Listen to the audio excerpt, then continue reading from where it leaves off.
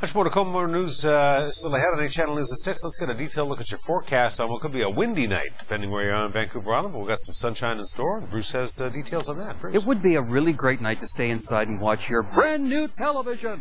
If you had one. My cell light. Yeah, well, Linda Peterson has a brand new TV because she's the one that won the big screen, Hudson, from our open house at 8 Channel this weekend for the Be a Tourist in Your Own Hometown. So we announced that she had won the television, did that back at about 5:30.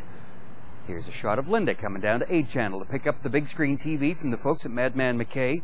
What are you going to take to when you get home? Well, 8 Channel, of course. Where else? That's plenty big enough. So, we're going to give her a little hand. She's going to carry it out there. And yeah, it does, of course, get more than Channel 12 on cable. But yeah, Linda is to be congratulated for, first of all, making her way through on the open house. And second of all, that she has won that big screen TV from the guys at Madman McKay. So thanks very much to them for making it possible.